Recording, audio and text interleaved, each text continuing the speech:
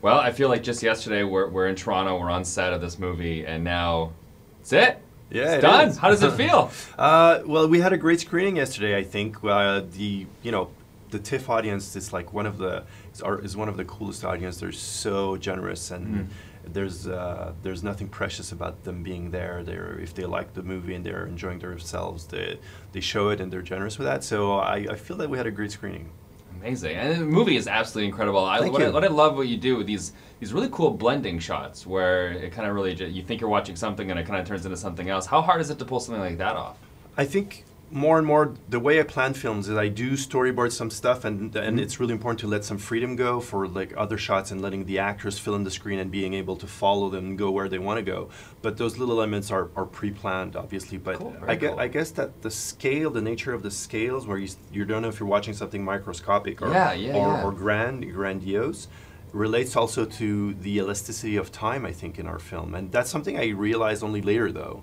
As I was doing that, you kind of get a feel for that. Oh, that'd be cool to get this weird confusion. And for me, it's a parallel between the confusion of how we relate to time as well.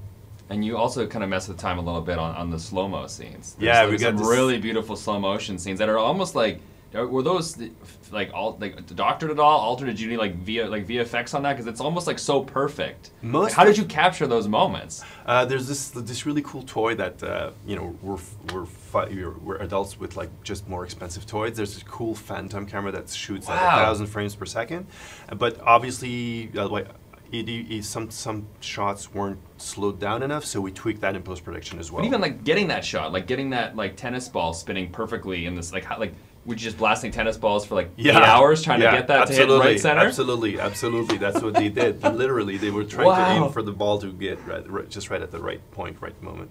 Oh, it's incredible, and it really works so well, and it really brings this movie to life. So amazing work, and the locations I find like in this film are almost like a character in themselves. Do you think so? Yeah, there was a big parallel between our protagonist's mission of building this 1,000-mile long line between Kansas and New York and going through the swamps and muds, and our actual mission of portraying that. It was almost the same thing. We had to bring those 20-ton machines in the middle of swamps and forests. We had to ask access to get there. We had to drag our actors to the mud, and I really related to the lead character actually. It's really cool. Yeah, they're literally in the swamps and the forest, and they're talking about the stock market, and it's just kind of that contrast, and also like they're cutting down trees and then to make money in the end, which is like, it's so beautifully poetic. This all, I mean, imagine this was all like part of the plan to begin with, or did anything kind of just happen on set? Well, I do remember that there was one image that kind of like, I guess everything evolved from that image, but I had a sense of a stock market guy with his clean suit, perfectly fitted, that was going mad and would start walking in the forest and like almost getting deeper into the mud, and he would get dirty, and he was obsessed with his project of making more money and lose his mind.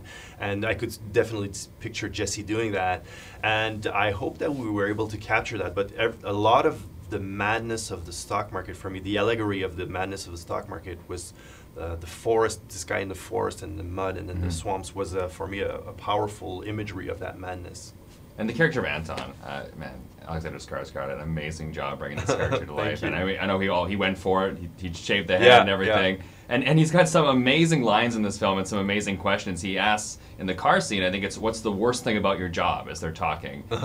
So to ask you that question, what is the worst thing about your job? Or maybe on this project, what was the worst part about it? Was it shooting in Montreal in the wintertime? What do you think? I think it's, I'm not kidding you, it's time. I think that there wasn't enough, well, there was like, we had 70 locations, 70 actual sets that were built, and we only had 32 days to film, and we were doing company moves we had 1 to 2 company moves every day. Oh, wow. And I think we stayed on a single location. Only once did we stay more than a single day, so it was really intense to try and do the film.